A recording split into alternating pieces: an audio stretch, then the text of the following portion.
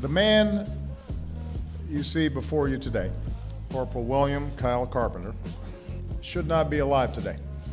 Hand grenades are one of the most awful weapons of war. When it detonates, its fragments shoot out in every direction. And even at a distance, that spray of shrapnel can inflict devastating injuries on the human body. But we are here because this man faced down that terrible explosive power, that unforgiving force, with his own body to protect a fellow Marine. His injuries were called catastrophic. While being treated, he went into cardiac arrest, and 3 times he flatlined. Kyle, you not only saved your brother in arms, you displayed a heroism in the blink of an eye that will inspire for generations. Valor worthy of our nation's highest military decoration, the Medal of Honor.